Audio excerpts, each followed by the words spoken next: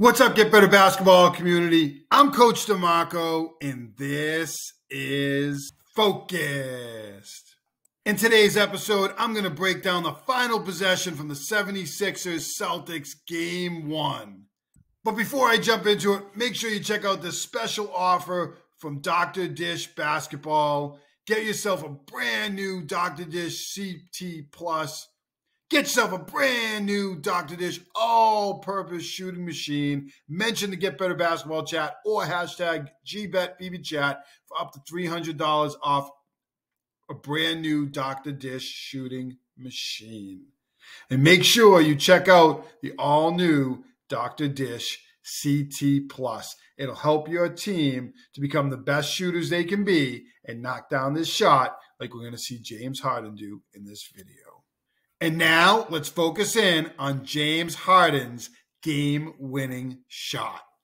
When they talked to Harden after the game, I found it really interesting. He mentioned his ball screen action, and he said as he was coming off this screen, he was expecting, or I guess kind of waiting for two on him. The Celtics did double team him at times in this particular game, so he thought he might get Smart and he might get Horford to both jump to him. And I think that's where Tucker was going to settle into the middle and Harden was going to hit him, and then Tucker could potentially start to attack the paint, and he had options to kick out, and you see the spacing on the sideline. Tucker sets great screens for them, so they used him in this ball screen action, but they also used him in this ball screen action because it gave them a matchup with Horford 1-versus-1, and I think they felt like you had Brogdon, Brown, Tatum, and Smart.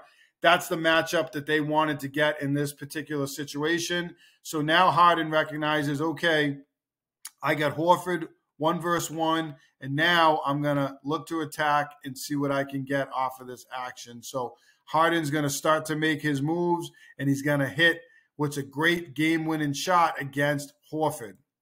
I think as we look back at this play, the Celtics probably should double-team Harden in this particular situation. I don't know if there's other options they want to think about in the ball screen action. They were soft hedging or drop coverage with Horford. I think that they were worried in this situation. If they had gone to that, Harden could have got downhill into the paint with the one-point game. They felt like he could have got a shot. They believe the switch was their best option in this situation, so they went to it. So the 76ers get the matchup that they want, and they get Harden 1-versus-1.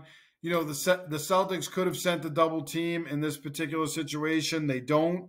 I think that, you know, they felt like they would take their chances with Horford up on him. Horford is pretty tight. He does get a hand in his face.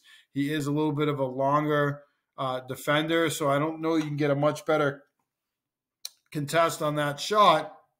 But the other thing I want to look at here is if the Celtics do send a double team, it's going to have to come, probably going to come from this right side of the floor, which Harden will have a chance to attack the left. Celtics could have two defenders to close out. The tricky part is that P.J. Brown is settled in here, so if Harden did pass to this side of the floor to find the open player and Brown rotates out, it's a pass to the corner, and this player rotates out, Tatum would have to get down quick enough onto Tucker. That might not be something that the Celtics are able to do in that situation. I also think, you know, they set it up this way because you have Tatum. If Tatum comes up in double teams from this side of the floor, you could have Smart rotate over into the paint to help out. But they're really just trying to give Harden an opportunity with space up at the top and to work off of Horford. He does, and he knocks down a great three. When the 76ers get the matchup they want in this pick-and-roll action, Harden's going to go to work, and the rest is history. Going to have to see the Celtics make an adjustment in these situations so they don't make the same mistake twice. If you like this video breakdown, then make sure you hit that like button down below, turn on your notifications, and subscribe to Get Better Basketball on YouTube for more great video breakdowns each and every week. As always, get better every day.